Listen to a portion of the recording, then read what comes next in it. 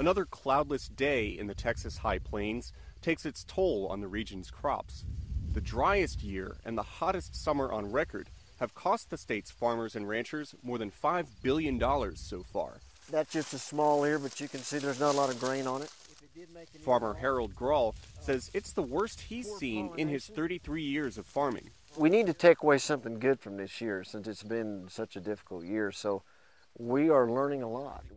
One of the people teaching farmers the lessons of the drought is Nick Kenny, an irrigation expert with Texas A&M University. You hate to see a person go through that, but if it affects the management regime and the strategies that people use for the better, this year may be a year that changes crop production in the Texas High Plains. Those changes will have to come, because while this year was extreme, there is one grim fact about farming in this area, says Harold Grawl. But we know the direction that we're heading. You know, it's like, what part of we're running out of water don't you understand? All the farmers' irrigation water comes from a limited underground reservoir that will run out.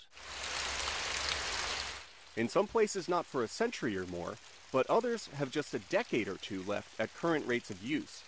When the water dries up, so will the region's economy, says Stephen Walthour, head of the region's water authority. Our bread and butter is irrigated agriculture, and we have to look at how do we keep it going for as long as we can. A walk through another one of Harold Grawl's fields provides a look at the latest in maximizing crop per drop.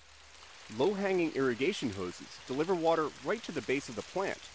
Compared to the old, wasteful method of flooding the crop rows, it's a big improvement. Grawl leaves the stalks and residue from last year's crop on the field. Farmers used to till them under, but Grawl says they cool the soil and less water evaporates.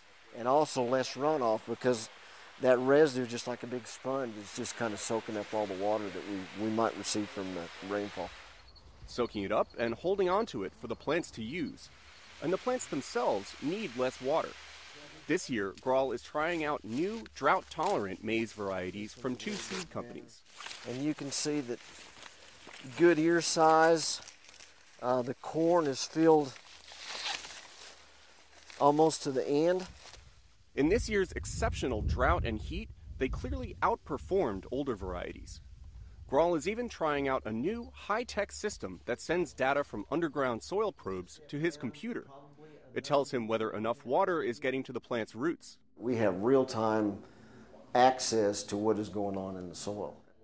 This system is not cheap. Each underground probe costs $2,500.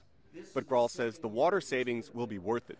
This is going to be a huge difference. We need tools like this, all the tools available to us at this point that we can help, preserve our water. Because preserving water means preserving livelihoods.